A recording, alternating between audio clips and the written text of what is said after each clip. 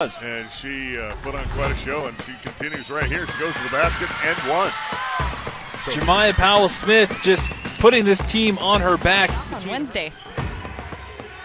Powell-Smith on the drive, and she'll get it to go. Jemiah Powell-Smith, her first bucket. After that bucket now with 10.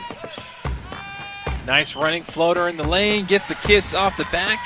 Jemiah Powell-Smith. GCU just going to slow this thing down, try to take the air out of it. Powell-Smith, the runner, up and through. 6-point lead for Grand Canyon, matching. 6 on the clock, 5. Powell-Smith passes it up, gets a better look, and drains it. And that is how the third quarter will close. Jemiah.